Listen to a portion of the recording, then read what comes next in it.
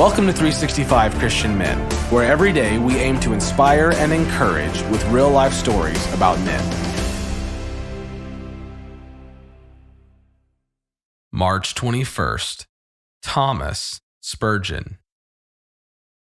Thomas, whose name means twin, was indeed a twin, born to Charles Haddon and Susannah Spurgeon in 1856. His name also means leader.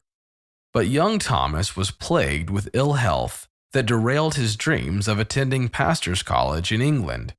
Instead, his parents sent him to Australia.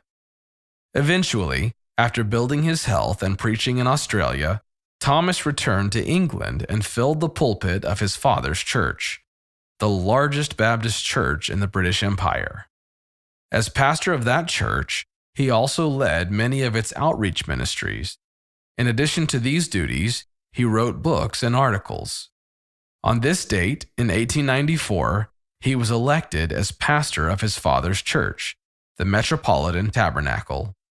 This is today's story.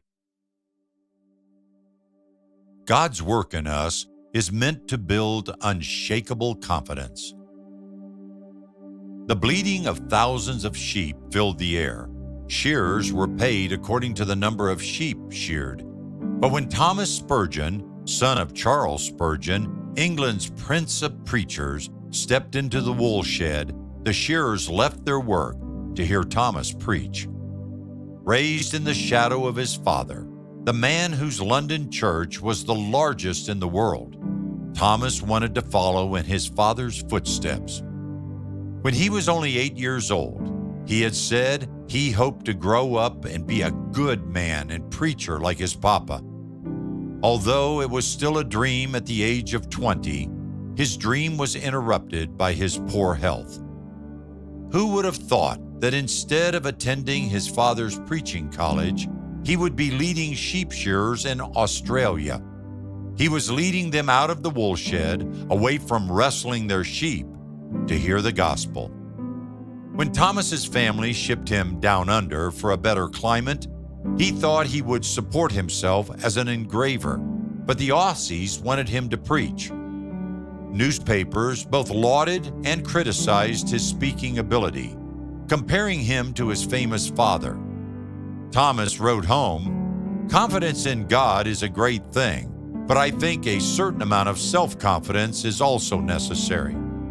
He felt very incompetent, but over time he was convinced that, in his words, the potter will shape the vessel for the particular service in which he chooses to employ it. It's true. When God finishes his good work in us, we gain unshakable confidence. God tells us in Philippians 1:6, "The one who began this glorious work in you will faithfully continue the process of maturing you and will put his finishing touches to it until the unveiling of our Lord Jesus Christ." After preaching to the shearers, Thomas traveled the outback and preached in small churches as well as under gum trees beneath a clear Australian sky. As he prepared to preach in a church in a small town, the farmer pastor opened the back door of the building and called for his horses. Soon, 4 equestrian faces peered through the space. The thirsty horses were looking longingly toward the baptistry. Buckets of water were drawn and offered, and Thomas hoped there would be enough rain to keep the baptistry ready for its intended purpose. The whole episode made him smile. During his adventures, Thomas wrote home, "Who would have thought 12 months ago that 15,000 miles of ocean had to be traversed first?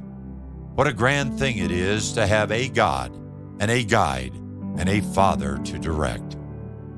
As Thomas grew in confidence that God's own hand led him and shaped him, Thomas' self-confidence increased. A local newspaper wrote and summed up Thomas's results.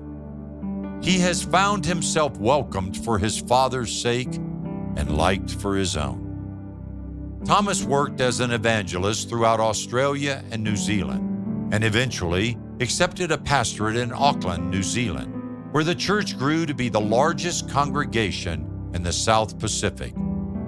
The day did come when he was asked to pastor his father's famous church in England. Having developed a solid understanding of God and himself during his time on foreign soil, he had the confidence to lead at home with wisdom and humility.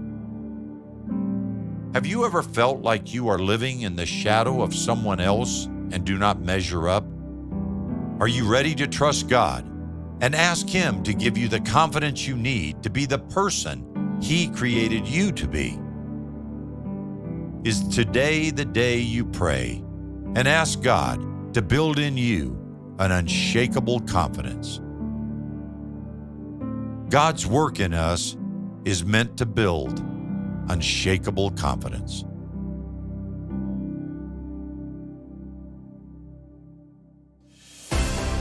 Thank you for listening to today's story. Every day of the year, our hope is to inspire you with real-life stories of faithful men who have gone before us.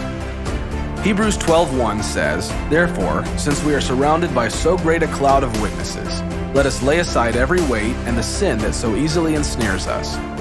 Let us run with endurance the race that is set before us." Join us tomorrow for another story at 365christianmen.com.